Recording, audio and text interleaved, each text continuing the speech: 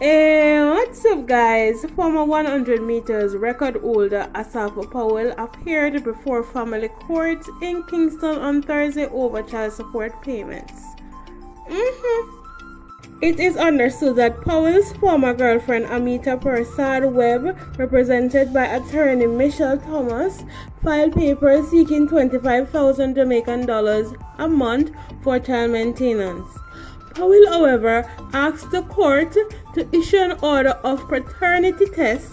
He is being represented by attorney Annalisa Lindsay in the matter. Plenty people might recognize Amita, or you might see that her face is not looking strange.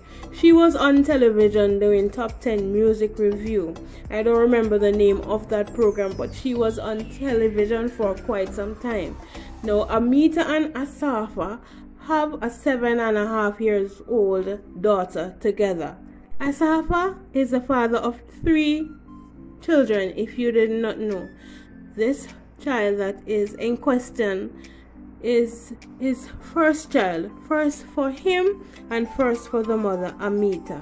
Now fans are giving it to Asafa. When he asked for a DNA test, plenty people was disappointed, saying that the child looks just like him. I'll read some of the comments.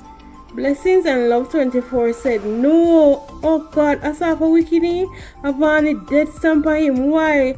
Oh my, I would not even allow my child to see him. This is embarrassing. Me hate him." Phenomenally Blessed said, "So because she breed and have another child for her next man, you decide to spite him?" General Jacob said, "If that's not his child, my father and my father, because she has his whole face. She got nothing from her mom, and $25,000 is not a lot for child support, so this could have settled in a mediation."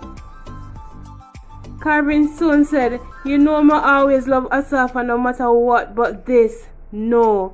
Brother, you want paternity test and the little girl favor you, so? No, sir. Me no like worthless daddy, and $25,000 reasonable right now. That even can't even do nothing much. Can she say she's not about money? Do better, man." Now there you have it, guys. Asafa Powell asks for a DNA test after 7.5 years.